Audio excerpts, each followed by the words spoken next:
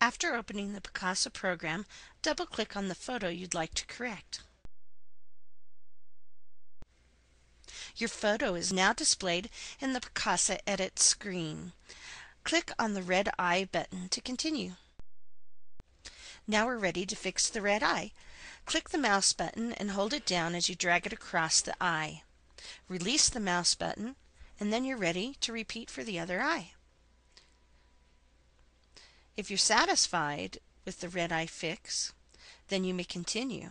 If you'd like to try again, hit the reset button and repeat this process.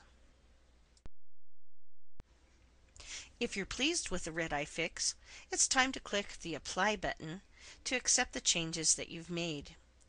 Review your photo and make sure you're pleased with it. And if no further changes, you're ready to click the Back to Library button, and you've now completed your Redeye fix tutorial.